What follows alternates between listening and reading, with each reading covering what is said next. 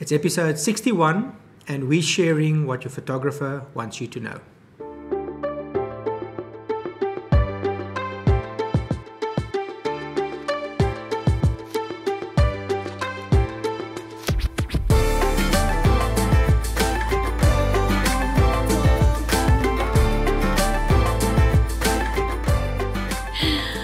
Hi everybody, and welcome to the Rieg AD show. Today we're talking about what we as photographers want the clients to know. Yes, and we often get the opportunity to tell them, but sometimes it's nice to just hear it, and I think any photographer will appreciate the advice because it is relevant to any wedding. Yeah, I believe so. And I think to any shoot, and I think that's the first one. The first one is trust your photographer. We firmly believe that if you book us to photograph your wedding or for any other shoot, that you actually like or preferably love the work that we do, the type of photography we do, as well as get along with us as people or see yourself as getting along with us. So, and I think all other vendors share that feeling that once you've booked them, trust them to do what they're supposed to do. Now, it happens very rarely, but every now and then someone tries to tell you what to do on the wedding day. And with no disrespect to any client out there, we've been photographing weddings for a long time. We did our first wedding in 2005. So believe me, we're learning something new every single day. But when it comes to weddings, we do have a fair bit of experience. I think one day we must go do the math. But we estimate around about 400 plus weddings that we photograph over the years. So we've kind of seen it all. We know what we're doing. Yes, and it might not look to you that way, but we definitely know what we're doing. And all our clients have always been happy with the product they got. So trust your photographer and trust your vendor. So I think the most important thing there is make the right decision beforehand. Hire and book the right person for any job. Does not just photography, even for your venue or for your flowers or hire and book the right person and let them do their job. Do your homework. Yes. Make sure that you like their service, but most of all, get along with them. Yeah, and especially like the vendors that is going to spend the day with you. I mean, you get vendors that before the wedding do all their work. And then just deliver on the day. The ones that you're going to spend time with, venue-wise, wedding coordinator-wise, photographer, videographer, it's very important that you get along with them. Yeah. So trust your vendor. Trust vendor. Your own decision. Yes. Number 2, it's quite important for us to do an engagement session. It's not always possible, and we understand that there's reasoning. Sometimes clients that come from out of town or even overseas. I mean, right now that's not an issue, but I mean, at some stages it was. But an engagement session affords us the opportunity to not only get to know the couple better, they also get to know us better. Plus, we see an engagement session as a sort of a little bit of a practice run for the wedding. And often, I mean, it'll take like Sunday night. Once we finish the engagement session, we tell the client, now that's what you can expect on the wedding day. And I think for a lot of people, that's a big sigh of relief because suddenly they realize that the photo shoot is not going to be as terrible as some people made it out to be. It's actually going to be fun. They're going to enjoy themselves. We're going to have fun with them, trying all sorts of different things to get stunning photographs. But the engagement session allows us that interaction. And I mean, a lot of people have heard it in the past, but if you talk to someone across a table, it's one thing. The moment you pick up a camera, people's whole, they change. So that's what an engagement session or a couple shoot. I mean, we've often done couple shoots for couples and then they get engaged or something like that. And you know, that's a different story. But having a shoot with your photographer beforehand, we've even done pre-shoots the day before the wedding on the Friday evening, just so the couple could get a feel for us. And to get comfortable in front of us. Everyone always wants natural looking photos. The only way that you can get that is when you're comfortable with your photographer. Yes. That's the only way. It's not because the photographer is good that they get natural looking photos. It is because there's a familiarity, there's a comfortableness, and you can only get that when you've had a practice run with a photographer. Well, we often say to them, it's a 50-50 principle.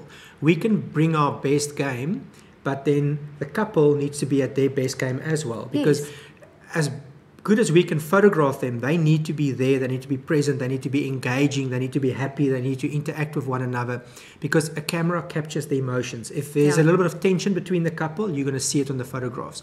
So or make if sure there's an uncomfortableness between the couple and the photographer. Oh yes, for sure. You will also, that will also be seen. It shouldn't even be like that, You should get along. So the practice run, the pre-shoot it is important. It's not just to make an extra buck, it's in any case inclusive in most packages, but it depends on. I mean, this applies to everyone out there. So do an engagement session.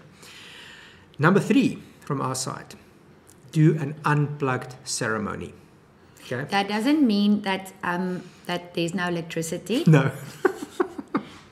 Unplug refers to not having your guest engaging in social media or on any platform with their phones while the wedding is on.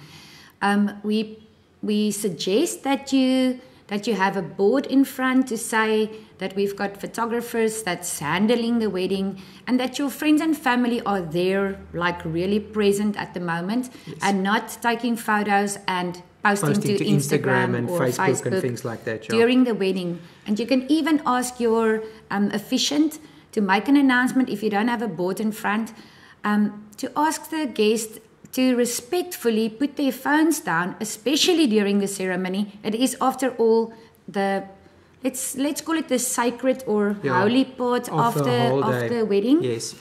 I mean, it's like posting while you're in church. It's just not on. It's disrespectful.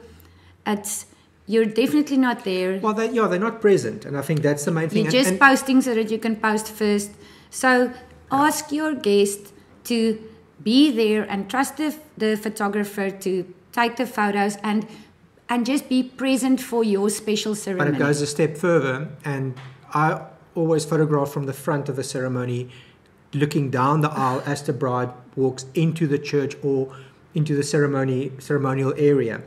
The problem with guests photographing with their phones and often iPads, and that's the worst, is just guess what photo I get. It's not the bride and her father coming down the aisle. It's a guest halfway into the aisle with an iPad with a flap hanging down trying to get a photograph. In front of you. It happens so often. So asking for an unplugged wedding, especially when it comes to the ceremony, is not unfair from the couple's point of view. I personally think it's disrespectful from the guest to photograph during the ceremony, but we don't mind the guest photographing, and I think as the day progresses, there's no problem for us. The guests can photograph as much as they like. The only times we might ask them to stop us when we're doing the family photos, there's always one family member that ends up with a camera over our shoulder and trying to photograph the same shots as we are doing, and they are annoying you because they're often trying to literally be right on top of you. So then sometimes we'll ask them not to do that.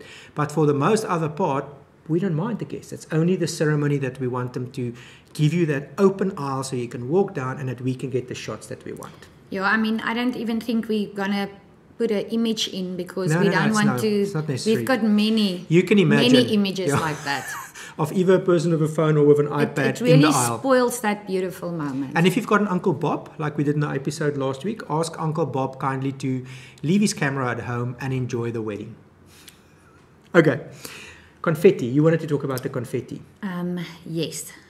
If you can ask your officiant before you walk out after the ceremony to do a blessing with the confetti and not having your guests see if they can throw it in your face or down the bride's dress and things like that. And you have that photos of you actually just going like this. And the most beautiful confetti photos is when someone throws the confetti up in the air. It is a blessing. That is the whole meaning of confetti, is to bless the couple. And just ask the officiant to explain it, because I think some people don't even think that far as of how the photo is going to come out. And then when you've got wind, like we're in the Eastern Cape, let them stand on a certain side that the wind actually carries the confetti. When they throw the confetti, that it is actually going up in the air and going towards over the couples. Not back in your own face. Yeah, not into their own face. I think that's also one we have those photos, but we're not going to put it in, of that guest that's standing and is aiming to throw the confetti straight into your face. So spiteful, actually. Yeah, and I really think, once again, everything is not about the photographs, but it's also about the tradition, like Adi said. The whole tradition or the spirit of confetti is to bless the couple. Okay, now we're getting to the interesting one. Which one is that? The family photo session. Yeah, that can be a challenge. I think most couples don't actually think it's an issue, and we talk a lot about it. We always meet our couples a couple of times beforehand and talk them through the wedding, and especially time-wise planning. And then at the family photo suggestions, we always suggest that they have someone that knows the family. Yeah, have a list. And knows the family, and that can sort and manage and logistically sort this out.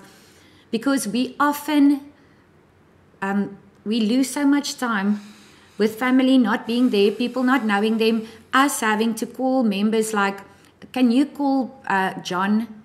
I mean, we don't know John. We don't know the family. Remember, when we're at a wedding, we know the bride and the groom. We might have met their parents. We might have met a bridesmaid or a groomsman. So we'll know 3, 4, 5% of the people at the wedding. We definitely don't know the families.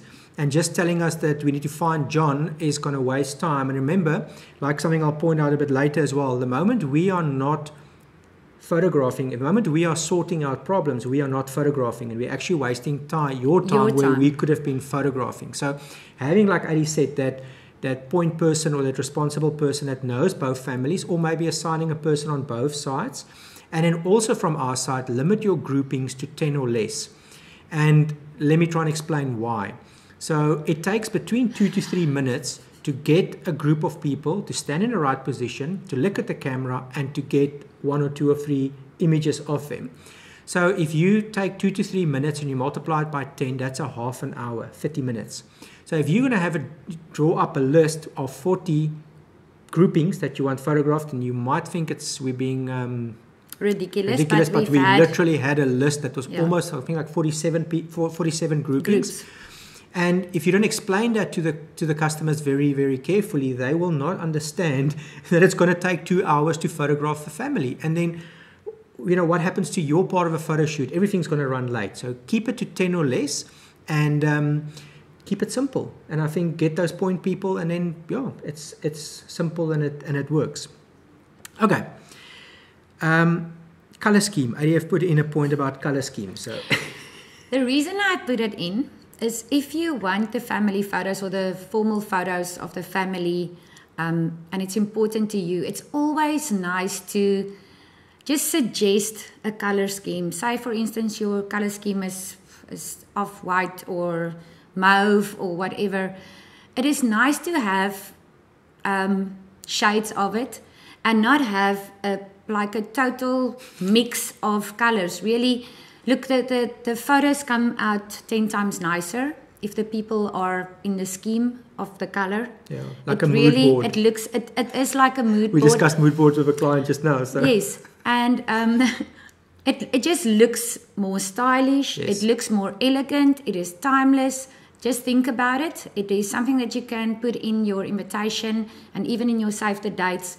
You can do it with all your guests, and all the photos would look nicer. Yeah, that's just something. It's not a must do. It's just a nice to know. Okay, another quick one from our side is your MC or your Masters of Ceremony, especially at the reception.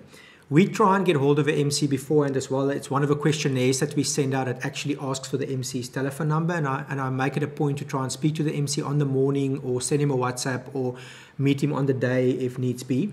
But it's vital for that MC to check with us before he announces anything. I mean, although we're there to work, we're still people. And there's been the odd occurrence many, many years ago where I was actually in the loo when I heard that the first dance was taking place. And the MC just didn't bother to announce it to us. So that was quite a rush to get out there. So it's just a simple thing. We tell the MCs as well, just check with us. But I think all photographers and videographers will agree there's nothing as horrible as hearing an announcement over the PA system without someone checking with you, because we often want to move a light, or you need to start a recorder, or you want to change a lens, or just do some small tweak, and according to the program, there was 10 minutes before it was going to happen, and suddenly it gets announced. So it's a small little thing, but it makes our lives a lot easier, and again, it helps us to capture the images that you want. Perfectly, yeah. Okay, then 2 little small things that's left. The one is, we discussed the things that people miss on a wedding, even if it's the best planned wedding yesterday. And we discussed the whole thing about having a wedding planner. From our point of view, we really want to strongly bring that point across, that you either have a professional wedding planner on the day, or you have a very strong point person that can run the day for you. The reason is, I don't know why, but for some reason we as photographers get roped in often to assist with small minor emergencies on the day. So we've done the weirdest things, from fixing dresses to, you know, moving flowers from the bride to the groom, or taking something that was forgotten, but making announcements, yeah. Organizing family. So every single time we're doing something like that, we're not shooting. We're not photographing. Okay, so just think about it. You hire us to capture the wedding. If you make us perform wedding planner functions, we are not doing what we're supposed to do. So that's why we really want to get this point across, that having either a professional wedding planner or a very strong point person that can run the day for you will make a big, big, big difference. And then the last thing is to the bride specifically. Don't worry if your dress gets a little bit dirty. It's going to happen. I think if we rewind, there's not one wedding where the dress didn't get dirty at the bottom to some extent. We'll never ask a bride to do something horrible and lie on the ground, not on your wedding day or anything like that. But don't be afraid to risk it a little bit and move a small distance into the veld, or, you know, just onto the beach or something like that. It's always worth it. It's always worth it for the photos. The photos will always be worth it. We won't let you go into the water. Yeah, we won't let you walk into the mud. But your dress will get dirty. That's inevitable. It's going to happen. Whether it's for the photos or just you walking around on the wedding day, your dress is going to get dirty. It's like wrinkles. If you laugh a lot, you've got laugh wrinkles. If you have a lacquer party at your wedding, your dress is going to be dirty. It's evidence. It's evidential. Exactly. So yeah, so that's it from our side. Just a few points that we as photographers feel we want to share with our clients. And like I say, we often get the chance, but again, it's now easy to reference, and you can watch it over and over with and make sure you're ready on the wedding day. I'm actually glad we did it, so we can just forward it next time. That's the whole thing, is it makes it easier for us to share knowledge with the clients, and you don't forget something, because often when you meet one-on-one, you talk about many different things and you might forget to mention a specific point, where now again, like I said yesterday, it's on film, it's part of an episode, and you can go watch it. So yeah, so that's it from us today. Thank you very much for watching. Have an awesome day. Please give us a thumbs up if you like what we're doing. Subscribe to our channel, and remember, when we're getting to 1,000 subscribers, we'll be giving away that Rieg AD family lifestyle or couple shoot to the value of 3,000 Rand, as well as a nomination bracelet with 3 links from Gabriel's Nomination South Africa. Until tomorrow, have an awesome evening. Thanks guys. Bye. Cheers.